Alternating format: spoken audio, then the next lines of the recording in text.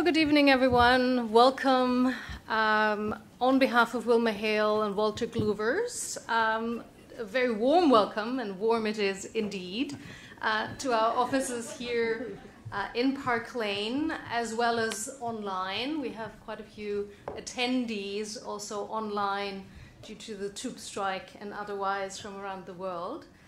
My name is Maxi Scher. I'm a special counsel here at Wilmer and a professor at Queen Mary, University of London, and maybe more importantly for today's purposes, the general editor of the Kluwer, Walters Kluwer Journal of International Arbitration, and it gives me great pleasure to welcome you to this launch of our latest special issue. And I take it you've all been given a hard copy as you came in. If that's not the case, I'm sure we can give you one from the spare ones we still have. The Journal of International Arbitration, of course, is one of the flagship publications of Walter Kluwer, and I welcome here Cameron from Walter Kluwer. So any questions about, Kluwer Journal, Kluwer Arbitration, etc., you can direct to him. And we do publish regularly special issues on particular and topical subject matters. And in the past, just to give you a little bit of a flavor, we have published in 2016, only a month after the referendum in this country on Brexit, a special issue on Brexit and the effects on international dispute resolution. There's a recording as well in case you want to watch this and go through the pains of this aftermath of Brexit referendum again. In 2017, we published a special issue on arbitration in Asia with a particular focus on this region. And in 2019, we had the pleasure of publishing in a special issue the winning papers of the SEC Stockholm Treaty Lab competition. But today we're here to celebrate the launch of yet another special issue, and one that has a very interesting topic, I think, on empirical analysis in international commercial arbitration, and more specifically on the court judgments, national court judgments that are available on the Kluwer database on enforcement and set-aside proceedings. Empirical research, you will know, is becoming more and more important in law as a whole. And it is also true that there is a growing body of scholarship in international investment arbitration.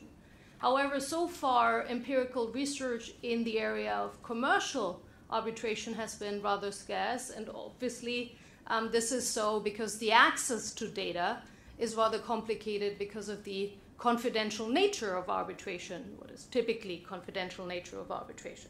So when Roger and Monique and Krina came to me with this idea to look at data in international commercial arbitration and do empirical research, I was, of course, very interested from the start in their project.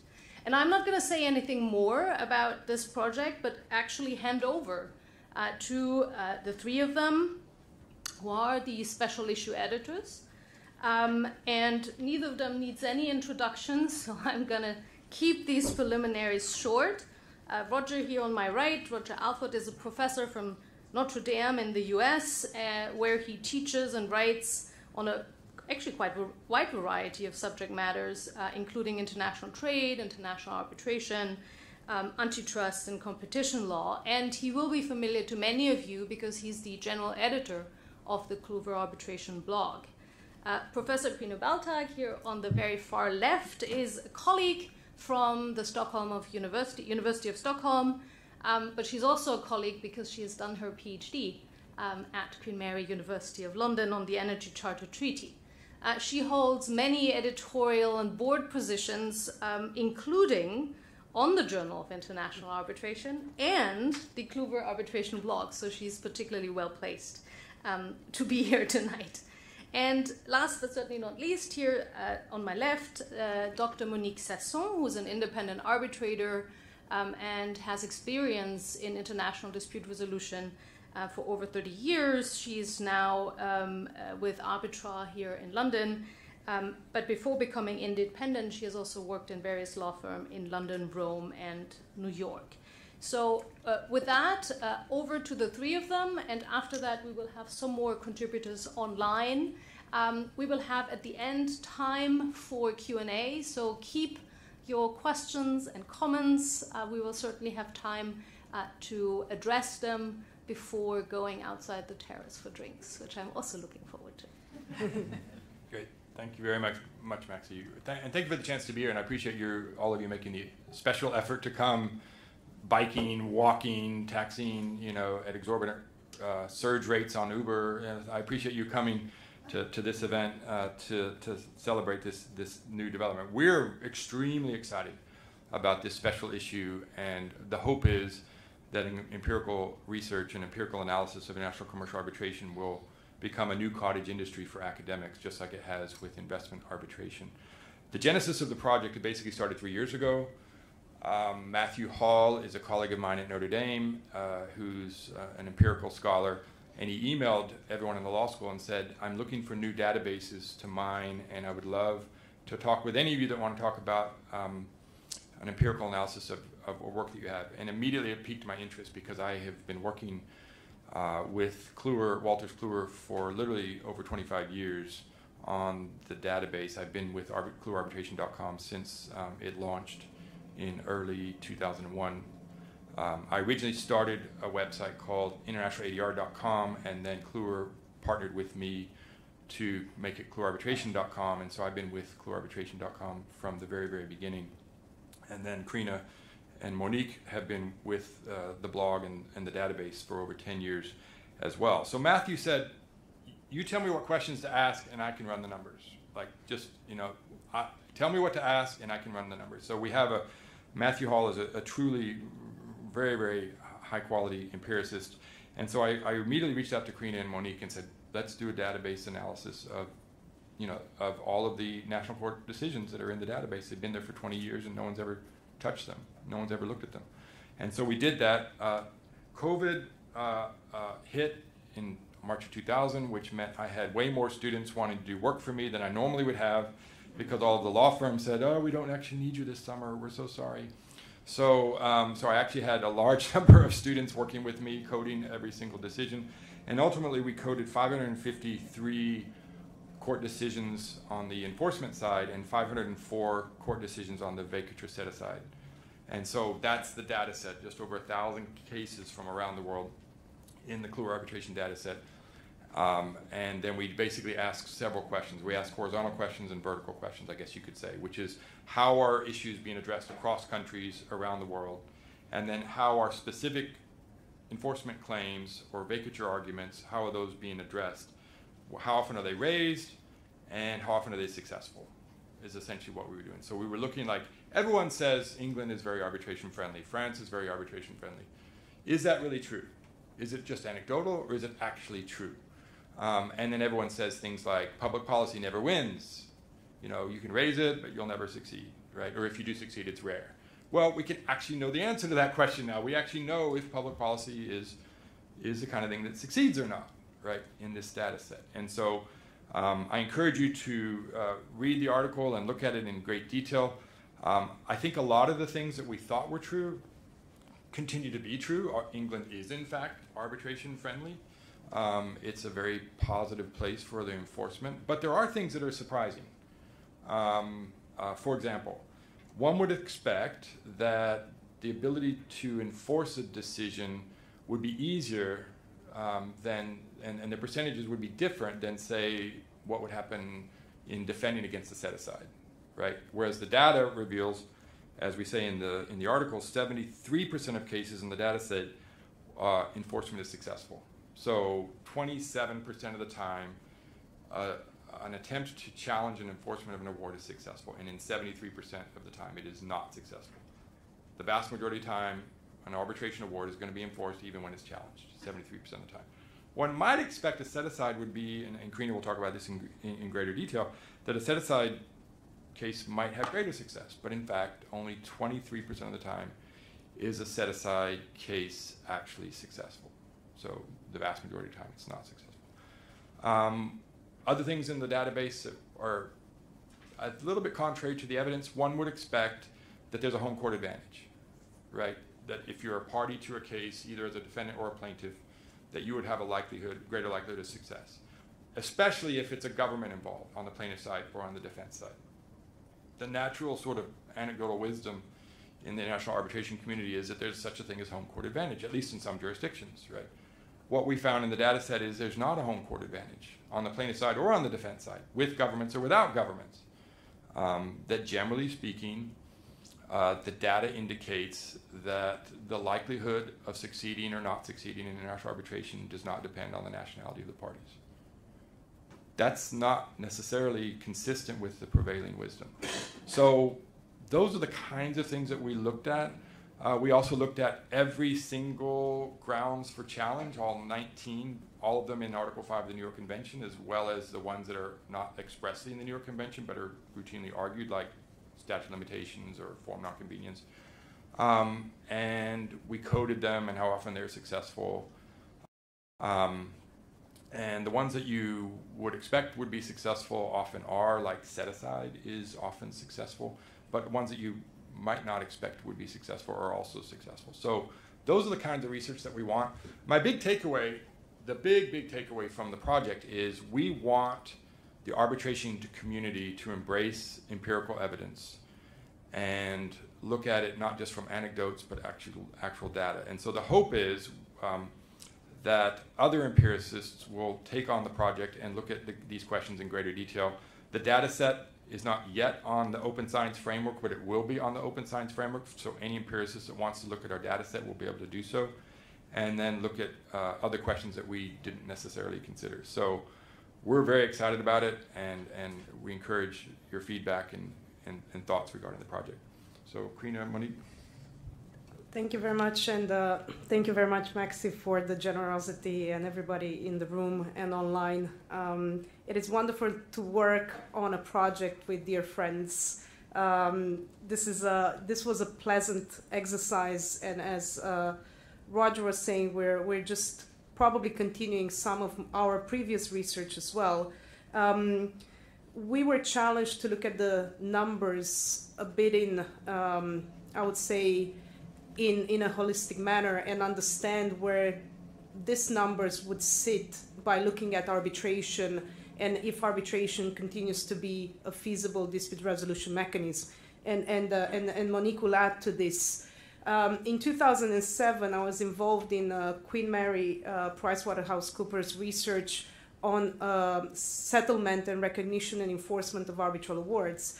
And these surveys of Queen Mary, of course, they look at the corporate counsel in particular and their experiences with international arbitration. So it's different than what we did in this empirical research, obviously. But at that time, in 2008, the data was very interesting, revealing that a surprising number of over 75% of the arbitrations would be complied with, the awards complied with voluntarily. So if we take this number and say, well, 25% would likely go to court in a set-aside or recognition and enforcement procedure, then the numbers that we have, and again, Monique will put this in a bit more perspective, we still conclude that arbitration is indeed a very used and useful dispute resolution mechanism. And I think the role of the empirical research ultimately is to tell us or to let us know and understand how law works in practice. And the exercise has a finality that means where can we implement reforms, where can we address certain concerns, perhaps jurisdiction by jurisdiction, arbitration institution by arbitration institution, how the laws are framed, and so on. With respect to set aside, I think the numbers are very interesting if you look in the survey, and not necessarily the grounds that are raised in the set aside proceedings will be successfully retained by the courts. One I would say, pertinent example is the inability to present the case, raised in 35% of the cases. But when it comes to how successful that is before the courts, that is only 11%. You're also going to see, and I think this was a very interesting exercise for us, that certain arguments are paired together, certain grounds are raised together in the proceedings. For example, no notice of arbitrator appointment will likely go with no notice of arbitration proceedings. No valid under law would go with subject matter not capable of settlement.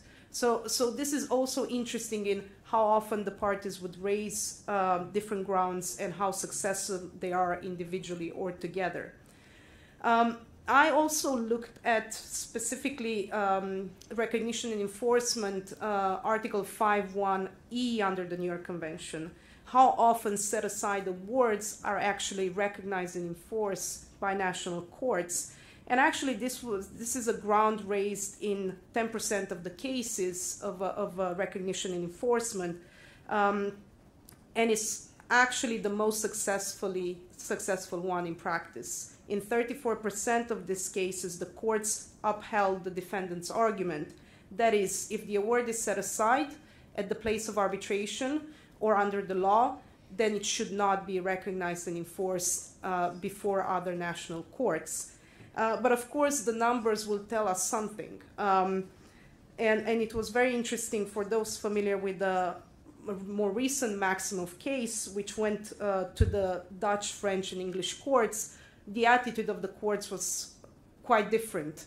And we did have numbers, and of course France is a different discussion altogether, but we had the numbers on the Dutch and English courts. Before the Dutch courts, in 35% of the cases, this ground is actually upheld by the court. So you cannot go and enforce a set-aside award before the Dutch courts. For the English courts, actually the percentage is higher, 75%. So it's likely that you'll be successful in relying on Article 5.1e of the New York Convention. But I'll leave the floor to Monique to put you a bit more perspective to my initial comment and discuss a bit the public policy issue. Thank you very much, Corinne, and again, thank you, Maxi, for this wonderful opportunity that you gave us in addressing the data issues. I just would like to make a couple of general points which I thought were relevant. The first one is diversity in terms of geographical diversity. The countries, all the judgments were coming from 74 countries, which is extraordinary, thinking that we're only speaking about France, England, the States, Switzerland. So for the first time, I think, we looked at the jurisdiction across the board. So then I think I want to go back a little bit on the point that Roger made about anecdotal evidence.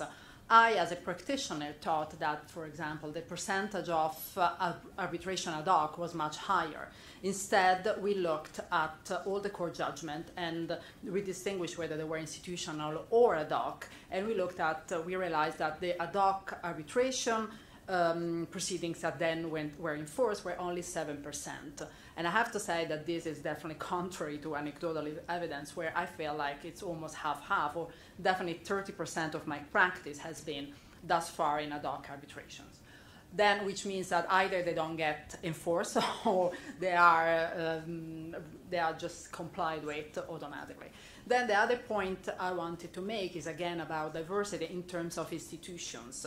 The award came from proceeding administered by 110 institutions.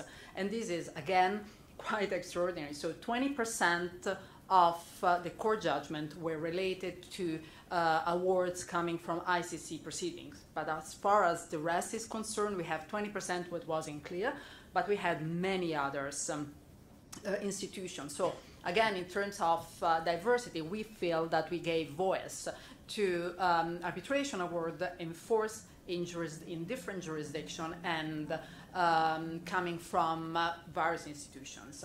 Final point on nationality, claimants' nationality. We have, so the majority of claimants and respondents were from the US, of course, but that is only an 8% out of all. So it's true that the biggest chunk of recognition, enforcement, setting aside cases came from claimants and respondents coming from the usual suspects, so Germany, Switzerland, the Netherlands, England, the US, of course, but then there are other countries recognized.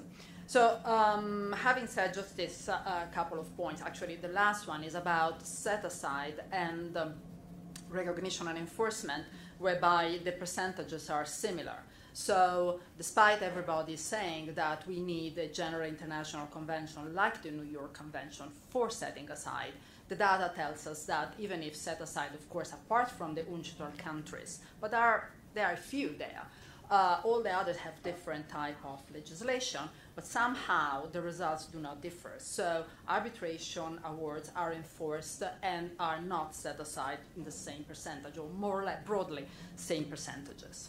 I looked at public policy, which is the objection that was raised more often in all these court proceedings. So it was raised in 44% of enforcement proceedings and 38% in setting aside. So enforcement proceeding, we all know the rule of the New York Convention, Article 5.2b, but in set aside is of course vary. So we generally define public policy because it's always mentioned. It's something that has been raised in almost universally, so 44%, so nearly not half of the cases, but almost there. But it was upheld in 20%, so 1 in 5. So numerically, if you think about overall, is 1 in 8. Which of course means that it's an objection that you raise almost all the time, that is not very successful, but numerically it's there and people have to be aware. So I looked at all these cases, so there were approximately 70 cases. I just saw where they were, of course, with the public policy exception was upheld, and they were mentioning several issues. So, for example, there were several on national sovereignty, a couple on par condicio creditorium, and the fact that there were bankruptcy proceedings, and there was a possible breach of par condicio creditorium. There were, of course, fraud and corruptions. And with fraud and corruption, we had the differences between France and England, and to the extent to what extent court should give should look at the determination and take into account the determination done by tribunal. So if the arbitral tribunal has run through them, what is the consequence? And of course, with fraud and corruption is where you have mainly this issue raised, and it's quite important because we have on that two schools of thoughts. We have the maximalist school of thoughts, and we have the minimalist school of thoughts. So with one school of thoughts, the idea is that court should really be there to look at what has happened and revisit the entire issue, because fraud and corruption are main things, and we don't want courts upholding judgments with arbitration award which might be tainted by corruption.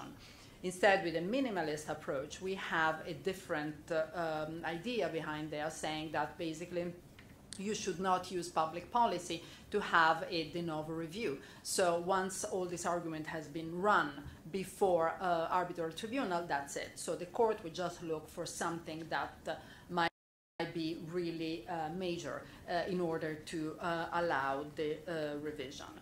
Of course, one of the issue of definition of public policy is varies. So every court says that is a violation of the most basic principles.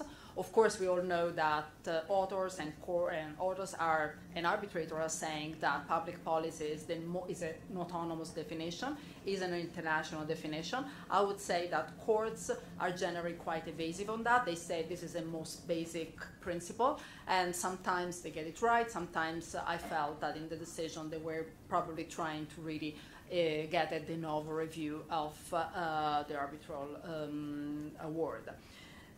With public policy, we have really the courts are trying to seek a balance between the autonomy for arbitration on one hand and the state right to preserve its legal system.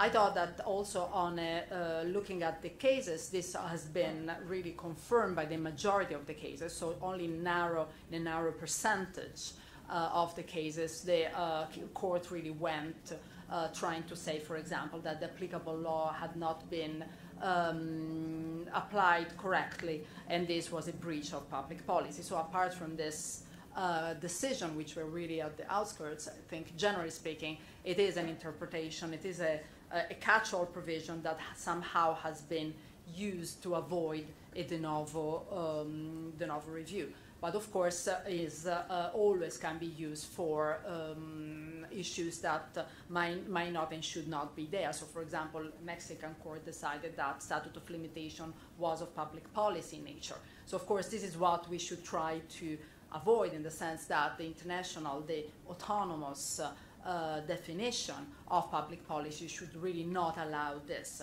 And looking again at the anecdotal evidence, and this is my last remark, I was convinced, for example, that in China there would be several issues with public policy as to how the awards were enforced. And instead, out of 37 cases, we're talking all about recognition and enforcement, only 3 were set aside for not recognized and enforced for public policy. And instead, in China, the majority of the award not recognized and enforced were concerning issue of due process. So the fact that the request for arbitration in that case was not served properly on the defendant. And I have to say that, for example, for me, I didn't appreciate that that would be such a recurrent issue in that jurisdiction. So this is an example where something like that has to be looked at by practitioners, thinking that if you have a case, you have to pay particular attention on how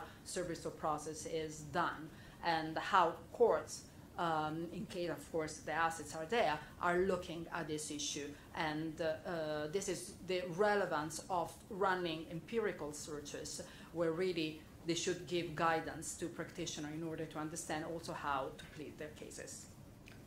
Maxi, may I leave the word to you?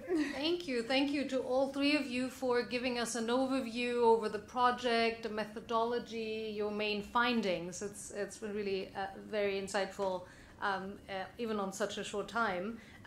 What we're going to do now is actually zoom into some of the more specific topics, because as you will see from the last page of the special issue, there have actually been quite a few contributors to this special issue, and we've been very lucky. I've been actually very lucky to be counted amongst them. I was kindly invited by the special issue editors to write a piece on the validity of the arbitration agreement. So I'm going to just say a few words on what we have done here, and this is an article that I co-wrote with my colleague, Dr. Ole Jensen. So we took a subset of the data set that actually dealt only with specific arguments regarding the validity or invalidity of the arbitration agreement under Article 5.1a of the New York Convention or equivalent provisions. These were 171 decisions altogether. And then this data set we subdivided into different arguments that the parties raised regarding the validity or invalidity of the arbitration agreement, such as, for instance, the arbitration agreement never came into existence, or it was terminated, or it was invalid because of form requirements, or because it violated mandatory laws of public policy, what I will refer to as substantive invalidity. And then we looked at 2 things. What were the grounds most frequently invoked by parties trying to challenge the validity of the arbitration agreement, and which were the most successful? And this led to a couple of surprises. The first surprise was about the most frequently invoked grounds. It is often said that the formal validity of an arbitration agreement is one of the most frequently invoked grounds under the New York Convention. Well, that is not confirmed by the data set we have. It was actually only raised in 9.3% of the cases, which is a fairly low percentage. The most invoked ground, however, and this may be to my surprise, was that of substantive invalidity, i.e. that the arbitration agreement violated mandatory law of public policy. And the second surprise is related to the success rate of those grounds that were invoked by the parties. The two most successful grounds, and maybe this is not surprising, were that the arbitration did not exist or was inapplicable, and that one of the parties did not sign the arbitration agreement. These were successful in 36.5% and 42% of the cases, respectively. So of the cases where those grounds were raised, quite a high number were successful. Many others were not as successful, and for instance, substantive invalidity was one of the not so successful grounds, which was only successful in about 20% of the cases. So while it was the most invoked ground, it was certainly one of the least successful. So there is a mismatch, and that's the takeaway. There's a certain mismatch between how often parties invoke a certain ground and how successful it is. The second part of our paper, and I'm only going to briefly mention this because I want to turn to our online speakers, concerned the law governing the arbitration agreement. You will be aware that there's a lot of case law and a lot of scholarship on the question of the law governing the arbitration agreement. I'm only going to mention here in this country the latest Supreme Court decisions in Enka versus Chubb and Kebabji versus Catfood. But there is very little, if any, empirical analysis on what is actually done around the world. So what we looked at is whether courts actually engage in any meaningful conflicts of law analysis at all. What are the conflicts of law rules they apply? And then, this is maybe the $30 billion question, is there any prevalence between the lex contractus, the law governing the contract where the arbitration agreement is found, or the law of the seat? But I'm not going to give you the answer. You can read the paper, or you can ask me a question at the end in the Q&A. Because as I said, I want to now turn it to our online speakers who've been patiently waiting behind us, and we're going to start with Dr. Cecilia Carrara. Cecilia is a partner at the law firm Ligens in Rome. She was an ICC court member until recently, and she holds other positions of trust at the IBA, the DIS, the German Arbitration Institution. And in her contribution, Cecilia is going to tell us now, she looked at the difficult question of conflicts of interest. So, Cecilia, over to you. Well, thank you, Maxi, and thank you to the issuers for having invited me to participate. I feel very, very lucky, and indeed, I had the opportunity to look at a variety of cases related to conflicts, and as we heard before, the cases that are included in the database do not refer to challenges themselves, because we are speaking of cases decided by the national courts. So it's both categories of vacatur actions and actions brought on the basis of conflicts of interest, on the basis of the New York Convention, so resisting recognition and enforcement.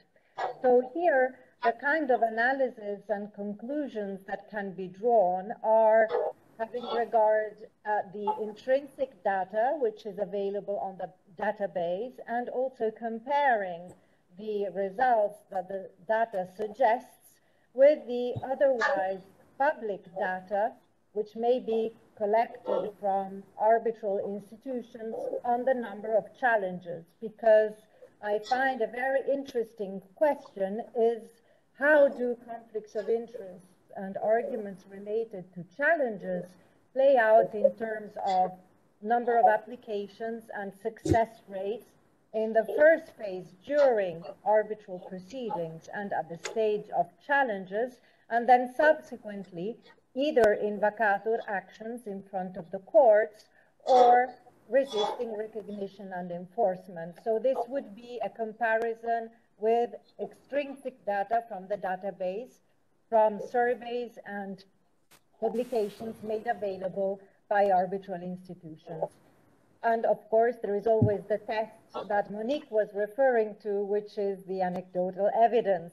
And starting from the conclusion here, I think that the numbers in terms of success rates of actions based on conflicts of interest, both at the stage of the challenges and then in front of the courts, seem to be roughly aligned. And I will now go into the details, but I wanted to anticipate the conclusion because another thought, similar to one that has already been expressed by Monique, is whether, as a policy matter, it would make any sense to apply more stringent standards during the phase of challenges when evaluating conflicts and disclosures, as opposed to actions that are brought after the award is rendered, maybe in order to favor and promote the stability of the awards. It would seem that the similar tests are applied, or at least that in terms of numbers, the success rates are roughly comparable. So if we look at the categories of arguments that may be derived from the two sets of cases dealing with conflicts of interest in the database, these categories refer to the composition of the arbitral tribunal in accordance with the agreement of the parties, and composition of the arbitral authority of the arbitral tribunal not in accordance with the law of the country of the seat. Now, in analyzing the data, the assumption that I have made is that the majority of cases falling under these two categories actually refer to conflicts. So this is an assumption which I could not test. There might be other cases, of course, falling in these categories that refer, for instance, to special requirements that the arbitrators need to have and do not possess when appointed. So this is just a caveat that I would like to flag out. And according to the data, arguments related to the composition of the arbitral authority have been raised in vacatur actions in 6% to 15% of the cases. So it's quite a significant number if we think of it in terms of how often this may be a recurring factor. And the percentage of vacatur actions successfully argued, in turn, on the basis of the ground that the composition of the arbitral authority was not in line with the agreement of the parties, was 15%.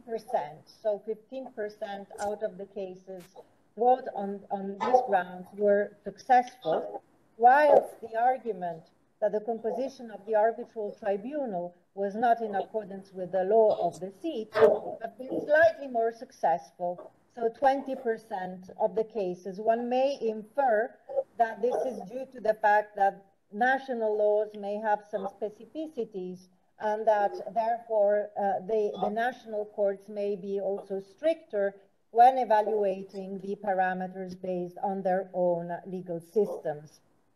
In terms of number of cases, out of a total of 404 vacatur cases in the database, in 80 cases, these arguments have been made, and in 15 cases, they have been upheld.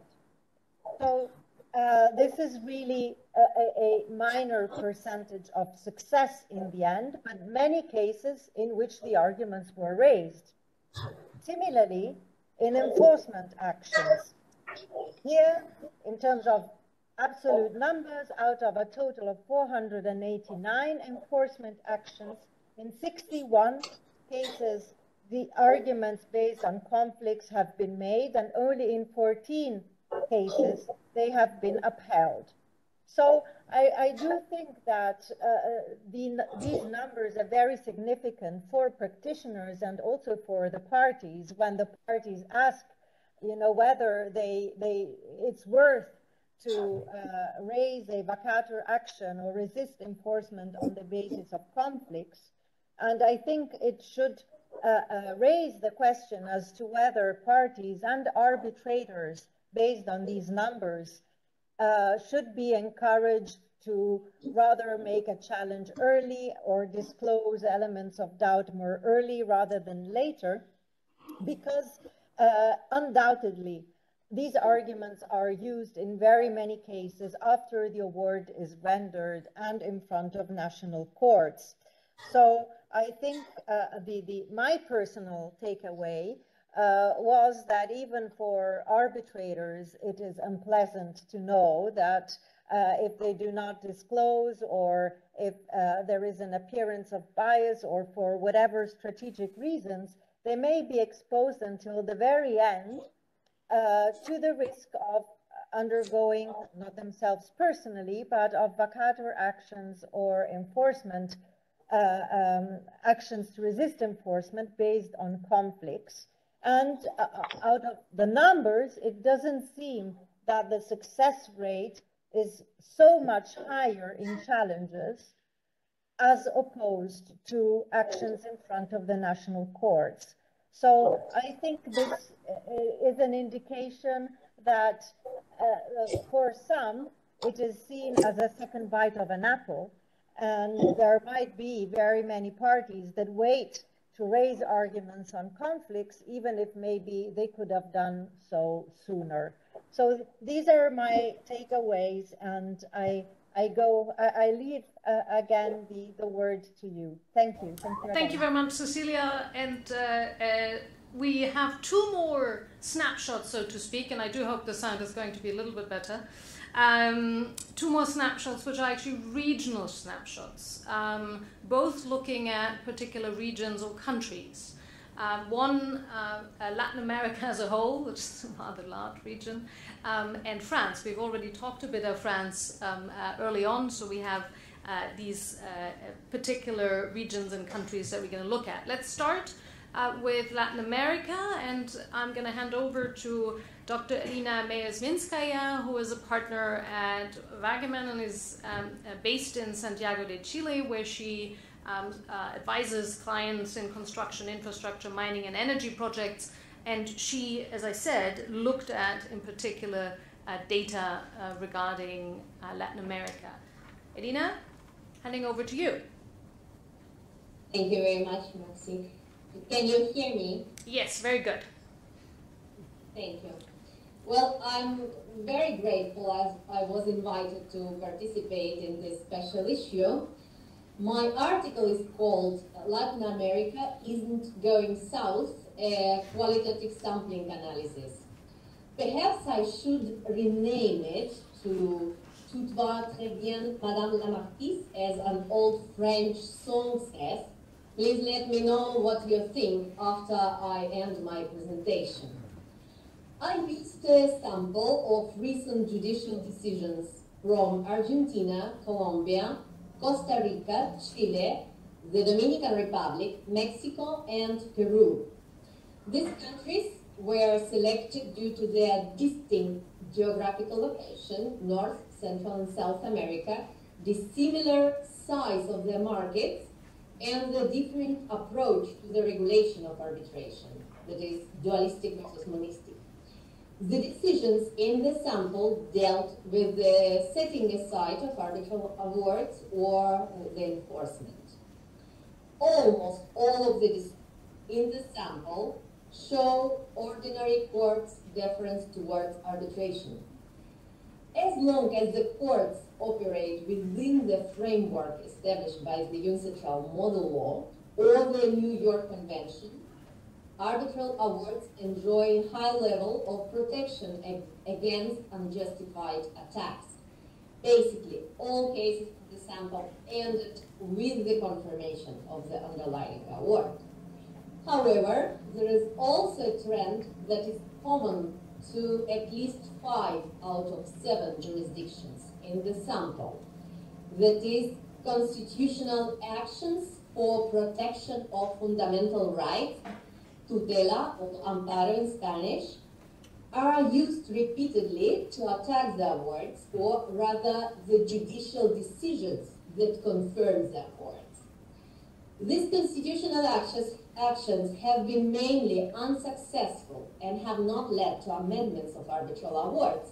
On the contrary, the court used the constitutional review to reassert their commitment toward arbitration.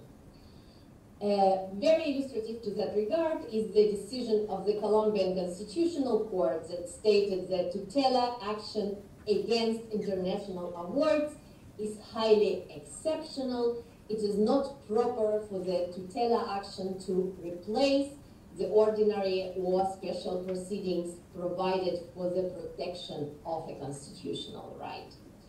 Nonetheless, constitutional actions delay justice, create legal uncertainty, and undermine the finality of arbitral awards, which has an overall negative impact on the system. In addition, at least two other slightly concerning issues emerged from the research. First, the Argentinian Supreme Court modified an award to adjust it to public policy requirements. It did so in order to allow its recognition and enforcement, so to say, in support of arbitration. Can a national court do that? Second, the courts from Colombia, the Dominican Republic, and Mexico have concluded that there is no breach of public policy if the award only affects the private interest of the parties, but not national interest or those of the community. Well, usually the commercial arbitration affects most and mainly parties' private interest, which means there is hard to find a breach of public policy. This certainly reduces the scope for challenges to arbitral awards, which is a positive sign, but from a conceptual point of view, it is worth questioning whether the approach taken by the court is correct. I want to stress that beyond those minor peculiar exceptions, if the Latin American courts refrain from applying idiosyncratic notions and if they state the universally recognized concepts and provisions, all goes very well. Tout va très bien, the awards are confirmed and enforced. Thank you very much. Thank you very much, Elena, for your participation from Latin America.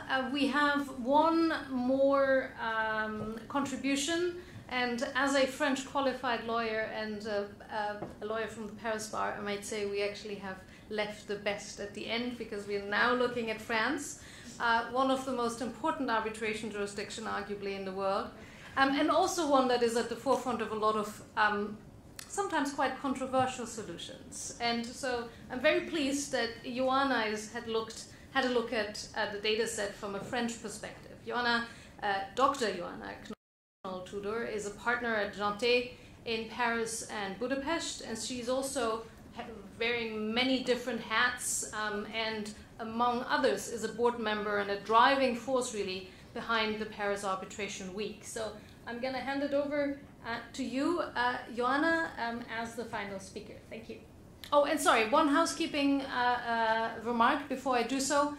For the online attendees, and I know there are quite a few, if you do have any questions for the Q&A session that will follow shortly, please do put them in the Q&A. I will then put the questions to the speakers if you type them in the Q&A panel that you find at the bottom of your screen. Thank you. Joanna, over to you. After listening to Elena speaking about the continent, it feels like we are in the very small jurisdiction that France is. But it's true that the results of the empirical research were quite interesting. And what I try to do in my contribution is to look at the results, which again were quite surprising, as you will see in a second. And on the one hand, try to justify these results, or at least their awkwardness, and also try to bring some light on some of the issues that have been found related to France. Basically, why were these results awkward, at least to most of us, is because despite Paris being one of the seats of arbitration, the most popular ones, the results showed that it was the French courts were the ones among the jurisdictions which were part of the study, which were the least likely to enforce or recognize awards. And the second one was that it was also the least likely to vacate awards. So the question was, how was this possible? What we found by looking at the procedure was that concerning the enforcement and recognition, you may remember, I think maybe some of you have mentioned it, I don't remember, that basically the study only included reasoned decisions. And decisions reasoned when you look at the way in which enforcement and recognition works under French law, under French procedural law. It's true that a lot of the decisions are actually not included in the study, for the simple reason that executory procedures in France are ex parte. So in order to have a reasoned decision, the order has to refuse the enforcement. So you already have all those orders which actually enforce and recognize, which are not taken into account in the study. And also the other specificity of the French procedural law is that the Court of Appeal decisions which dismiss a set-aside request automatically enforce the awards, which also means that in those cases you don't see those cases included in the award. So in the research, sorry. So the conclusion would be that the results that we saw, and which were again rather awkward, were due to the fact that using this method of only taking into account recent decisions may not be the most adapted method for looking to the French jurisdiction. So this was reassuring for all those of us who are in Paris and have a seat of arbitration in Paris. So I just want to reassure everybody, I think things are much better than when looking at the research. As annulment is concerned, again, I think I made a mistake earlier. I apologize for that. It was the results show that France is the highest number, has the highest number of vacated awards. The reality actually is not far from that. And the reason for that we found is that when you look at the past years, the number of annulment procedures has actually doubled. And when you look at the rate of success of annulment procedures, this is around 25% of success in annulment. The other thing that we did in the article is that I looked at the grounds invoked by the parties, by claimants, in both enforcement and annulment. And what we saw, and I think Monique mentioned public policy, violation of public policy. What we found in terms of annulment is that the two grounds which are the most often relied upon are also the ones which are the most successful. One of them being violation of public policy, and another one being authority not in accordance with law.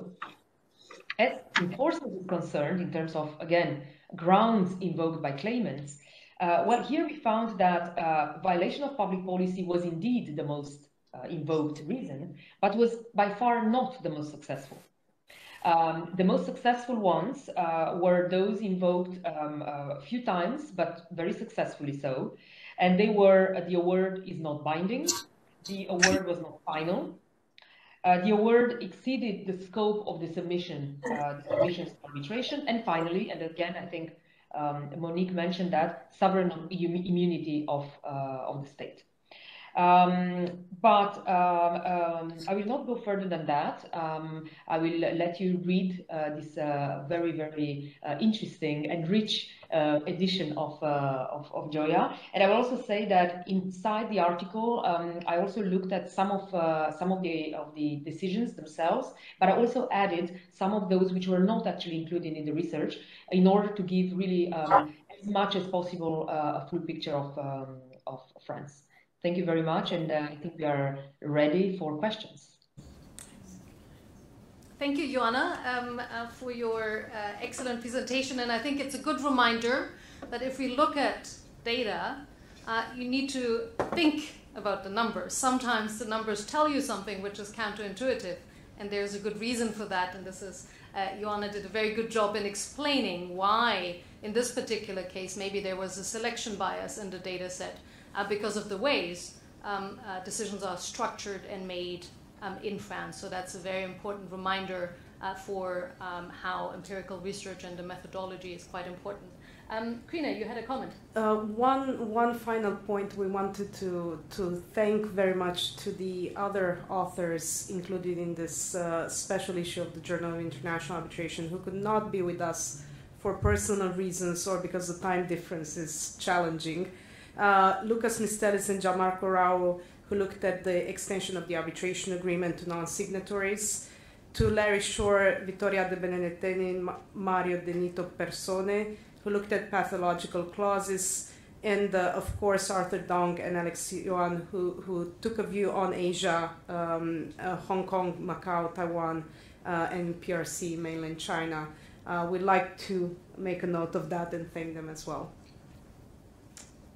So with that, thank you.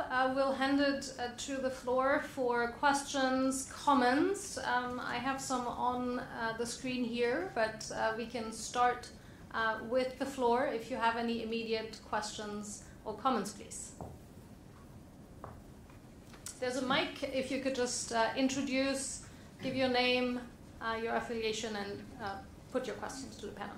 Hi, thank you. Yes, Vladimir Živković, University of Warwick. So, just a quick question. Maybe Matthew Hall, sorry, could also have helped here. It's more about interpreting what the numbers tell us and how we describe what the numbers tell us. So you mentioned in the beginning when we are talking about the rates of vacatur and the rates of actual enforcement. So 23% in one case, 27 in other, right? We're talking. Let's say it's 25, 1/4. It seems to be described here in the leading article and in different places elsewhere that that's a very rare occurrence, right? So that the vast majority of cases get, or that it's a rare event that we get a vacatur or a refusal of enforcement. But would you say that one in 4 is a rare event?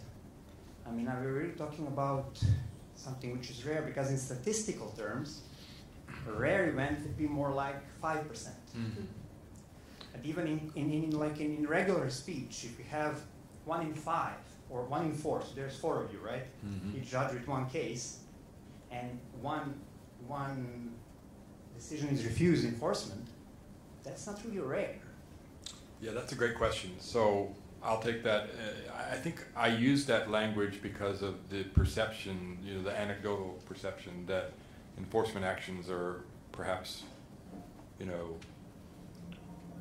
not as commonly enforced. So, but the fact that you're saying 27% of the time the challenge is successful, you're saying that might encourage defendants to bring more of these challenges and to not settle or to not simply just assume that I'll pay, and if they can win 27% of the time, then maybe we should actually be more vigorous in our decisions about whether or not to defend it. So I was comparing it from a fairly artificial benchmark of the anecdotal impressions that one has. But I think you're right. I think that you would say that roughly 25% is not terribly unsuccessful, right? That leads to suggestions that maybe it's worth it from a strategic litigation perspective to do more set-aside challenges or do more enforcement challenges. I don't know, Karina, I would also think that this has to be put in perspective, as we were saying in the beginning, because majority of the cases would, the arbitral award will be complied with voluntarily. And roughly in about 40% of the cases, as the Queen Mary survey revealed in 2008, actually there is a post-award settlement when you have obviously the award paid at a discounted rate. So if you put this percentage in the vast majority of arbitral awards that we have, it will give you a different number. Right. And in absolute numbers that will say, well, actually a few awards are set aside and few awards are refused recognition and enforcement. I just wanted to add one thing about legitimacy of arbitration. So the anecdotal evidence is that all the arbitrators are doing these things, nobody knows who they are, nobody knows, it's all confidential, secret, done aside. And instead, I think that this empirical data research and that percentage exactly shows that the court are checking what arbitrators are doing. It's not a rubber stamp. So this, to me, actually is very important because it means that if it were they are only 5%, means that court would not really look at what has happened. Because, of course, parties are generally compliant, so it's the minority that goes to court, and then there, the courts, they're really looking at everything. So I think, actually, for me, that number is reassuring. And just to add to that, I think it is absolutely right that you say it depends on how we read these numbers. We've looked at those numbers, and it is important now to think about what do the numbers tell us. And I think the takeaway here is not, if I have an award, I have a chance in 25% of the cases or 20% of the cases to get this annulled. That would not be a good advice that you give to your clients. It is of the cases where the award was not voluntarily performed, as Karina said, and where actually someone thought about it and said, well, we might actually have a chance to go to a set-aside. Of those cases, only, or I don't know which adjective you want to put it, but 20% were set aside, or whatever the number is that you wanted to use as an example. So I think it is very important to put that in perspective. And so don't take the advice to your clients, oh, you have a 1 in 4 chance to set aside an award. I think that would be a bad advice to give to your clients. Any other questions or comments here in the audience, in the room? Yes, please. Thank you very much for the wonderful presentation. I'm looking forward to reading each and every of the articles just to see the specific numbers. But numerous times we have heard about the anecdotal evidence, but now we actually have the numbers, right? So would you think that this special edition will become in a sort of success rate handbook for parties, which will essentially encourage or discourage parties in bringing certain arguments or not bringing certain arguments in the setting aside enforcement recognition proceedings? So we, as the authors and editors of this, would hope that that would exactly happen, that practitioners would look at these numbers and not just, make, strategic hunches about what likely would happen, but actually can analyze the empirical evidence and use that as part of the, I guess you could say, equation in their decision making. I think that probably will happen. I think looking at investment arbitration, we see that has happened with the empirical research that's been done in investment arbitration over the past 15 years. So I think that, and of course this is the beginning of what we hope is much more empirical research and analysis of these sorts of decisions. So hopefully, yeah, that would be great. And maybe as a scholar, I can add, I would also hope that, this is the start of more empirical research being done in commercial arbitration. This was really a sort of idea to be at the forefront, to be the first to look at this. But I would, from a scholar's perspective, would actually hope that this is only a starting point. And one of the questions, and this is actually a good segue into one of the questions that I have online, and this is to the three of you, is do you have any next projects in terms of, data sets, number crunching that you want to do? You want me to say it? Sure. So obviously we did not look at international arbitration agreements and how national courts are enforcing agreements. And it's all in the data set, it's ready to go. And so the next project is that we will be looking at a similar research project with respect to national court enforcement of international agreements. And then more longer term, we're going to do, you know, a 5-year retrospective on this project, you know, coming in 2027 or 2028 or whatever, and sort of try to update where this will be, you know, at regular intervals. But definitely international arbitration agreement analysis and empirical research of that would be our next project. So stay tuned. Any other questions or comments from the floor? Everyone is ready for the drinks? It is indeed 7:05. I did promise you drinks and canapé.